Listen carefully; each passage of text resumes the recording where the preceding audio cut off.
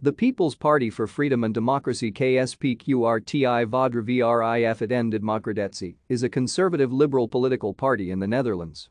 The VVD, whose forerunner was the Freedom Party, supports private enterprise and economic liberalism. Mark Rutte has been the party's leader since 31 May 2006 and on 14 October 2010 became Prime Minister of the Netherlands, marking the first time that the VVD led a government. The first Rutte cabinet's parliamentary majority was provided by the Christian Democratic Appeal and the Party for Freedom, but this majority became unstable when the latter refused to support austerity measures amid the European debt crisis.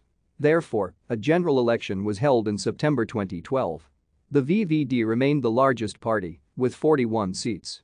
From November 2012 until March 2017, the VVD was the senior partner in the second Rutte cabinet, a purple coalition government with the Labour Party. VVD remained the largest party in the March 2017 election, therefore, Rutte was expected to remain as Prime Minister. Thank you for watching. Like and subscribe if you would like to view more of our videos. Have a nice day.